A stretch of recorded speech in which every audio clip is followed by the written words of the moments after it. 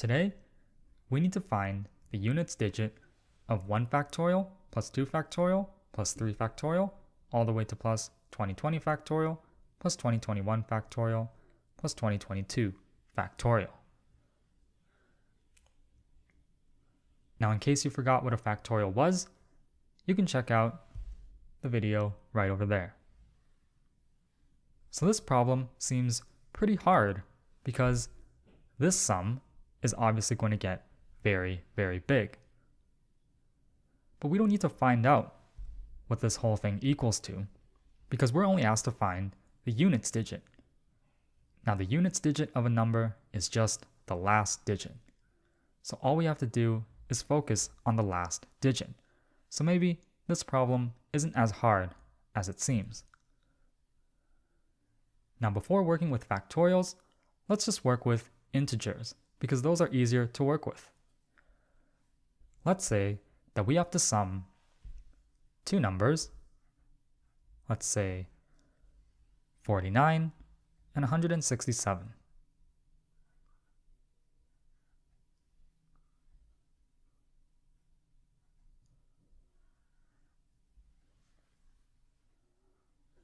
The units digit of this sum is just going to be 9 plus 7, which is 16.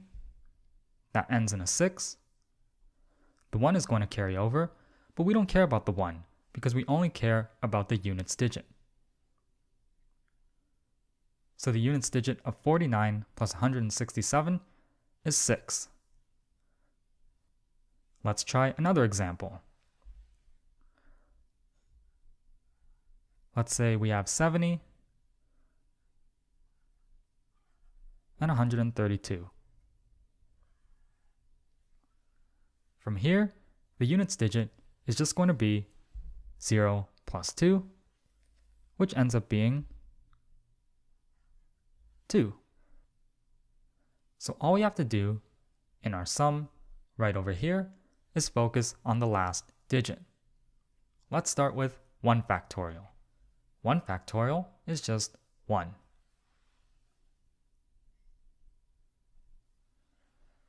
2 factorial is 2 times 1, which is 2. 3 factorial is 6.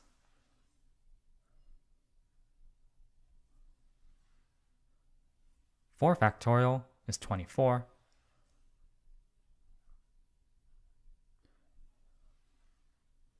5 factorial is 120.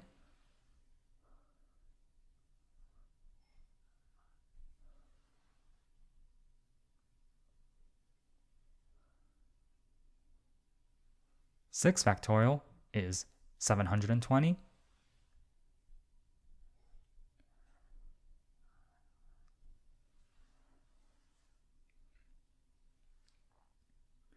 And let's stop here, because from here we have something very interesting that we should take note of.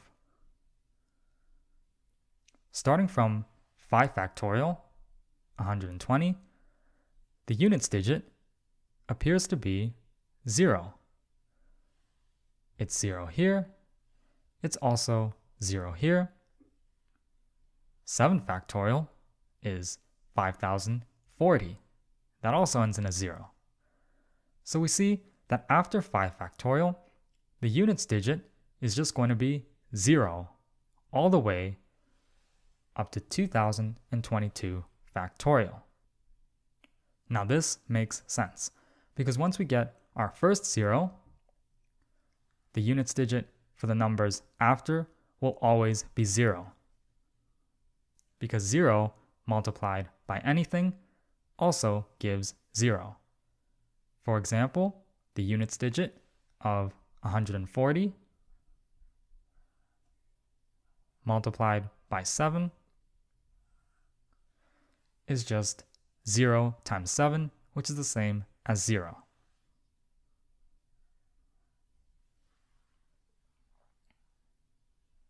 So from 5 factorial, all the units digits will be 0.